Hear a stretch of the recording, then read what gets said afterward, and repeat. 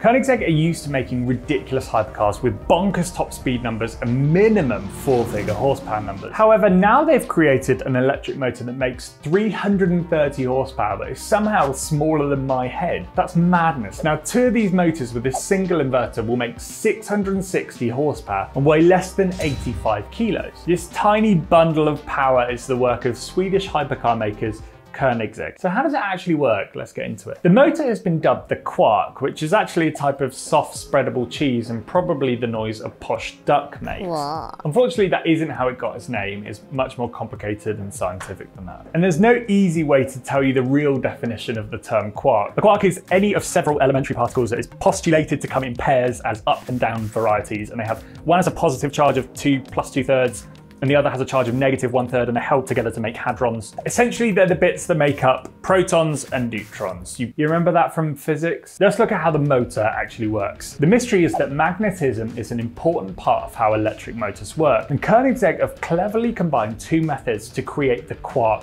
e-motor. It uses something called axial flux, which sounds made up, because it is. Koenigsegg got the name from a combination of radial and axial flux, which are 2 different ways that electric motors usually function. The 2 terms refer to the direction in which the motor's permanent magnets create the field. So in a motor you have coils that rotate between magnets and depends which way round they go. The axial does it along the axis that is more perpendicular and the radial does it around the outside. The difference between these 2 is that radial flux tends to be more power dense and axial flux tends to be more torque dense. So combining the 2 creates what Koenigsegg calls a class-leading torque to power to RPM to weight matrix. Are you keeping up? Good. While doing that, they've managed to keep the weight down to an astonishing 30 kilos. And for reference, that's 15 kilograms lighter than the motors Tesla use in its everyday models, and about the same weight as the following: a giant otter, a double radiator, 10-year-old child, a bear cub, a garden bench, a pair of speakers, or an adult Dalmatian. If that hasn't given you a reference, I don't know what will. The Quark achieves the incredible figure by making the shaft out of lightweight alloy steel and even using the air core technology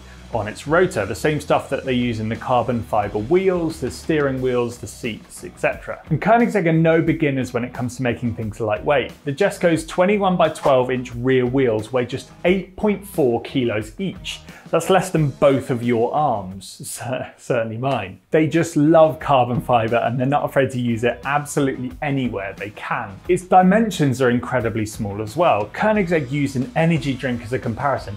I think we can do a bit better than that. It's about the same overall size as a watermelon, a similar width to a Passat brake disc, and the same height as a foot-long subway stood on its end. The power output of one 30-kilogram motor is 330 brake horsepower and 443 Newton meters of torque. That does sound incredibly impressive, but how does it compare to the most powerful motor that Tesla makes? They're the real benchmark here. There isn't a ton of info on the dimensions and the weight of Tesla's motors, but Elon Musk recently claimed that the ones found in the bonkers Model S Plaid are small and light enough to be picked up by one person. Even without knowing the sizes, that does sound like it could be similar to the Quark, unless Elon Musk has picked his one person as a bodybuilder or something. The Plaid uses 1 motor in the front and 2 in the back to make a total power output of 1,006 brake horsepower and just over 1,000 pounds-feet of torque. Very similar numbers to what the Quark is capable of with the same amount of motors, albeit less torque. It would be so interesting to compare these 2 against each other. I know we shouldn't compare a combustion engine to an electric motor because physics and stuff, but it does give you some perspective. BMW's Turbo Straight 6, the B58, makes around the same brake horsepower with just 370 pounds-feet of torque, but weighs almost 140 kilos. So where will the Quark be used? Where it differs from Tesla's full EV approach is that it's been designed to bolster an internal combustion engine. The engine in question is the Koenigsegg Gamera's tiny friendly giant, which uses their amazing camless free valve tech. You might have realized from the mad names, crazy horsepower and wild doors that Christian von Koenigsegg likes to do things a little bit differently to everyone else. We might be used to big supercharged and turbocharged V8s from Koenigsegg, but the TFG is a relatively small 2-litre twin turbocharged 3-cylinder. Koenigsegg, 2 litres, 3 cylinders. Surely not. As you might have guessed, Koenigsegg were never going to leave it there, and so the combustion engine combines with an electric motor on the crankshaft to send 600 brake horsepower to the front wheels. Rear drive is then taken care of by a single electric motor on each of the rear wheels. The Gemera will have 4 seats, 8 cup holders, and a combined output of 1700 horsepower with the use of the electric motors. The numbers are just mind-boggling. The idea is that the Quark motors will work in combination with the combustion engine like a tiny little Swedish tag team. The E-motor will handle the low-down grunt for instant acceleration and then tap into the combustion engine torque to provide the top-end punch. Koenigsegg claims that all of this means that the Gemera will effortlessly surge to a top speed of 248 miles an hour. The best thing is that I don't think anyone will doubt them. Compared to some of their other cars, 248 miles an hour is basically walking pace. At the same time as announcing the Quark, they also announced the Terrier. It's Koenigsegg's name for the new electric drive unit, which houses 2 Quark motors and a single David inverter. Yes, they made their own inverter, and yes, they called it David.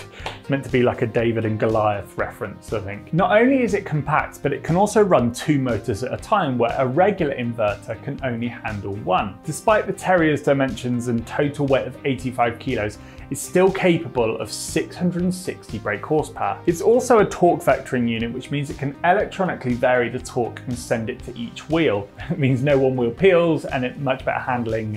It can also help the car rotate and slow down wheels individually. It's very clever. The Terrier gets its name because of its small, energetic and fearless demeanour, just like the dog apparently. There isn't a huge amount of information on it, but Koenigsegg says it can be bolted directly to a chassis or monocoque. That opens up possibilities for different designs in the future, which could mean the removal of additional subframes. This is undoubtedly clever tech, and we can't wait to hear more about it from Koenigsegg. They've even said that the Quark could be used outside of automotive in both marine and aircraft applications, where a power sapping transmission isn't required. The 1700 brake horsepower Gemera may have 4 seats, but it's not exactly going to be cheap, and only 300 will be made. So I wonder how long it'll be before this compact e-motor tech makes its way into more everyday mass-produced electric cars. Koenigsegg have said they're offering this tech to visionary companies and entrepreneurs, so who knows what that means. Only time will tell where technology like this will go. Thank you very much for watching. You should check out this other video about Porsche's mad electric turbo, and I'll catch you in the next one.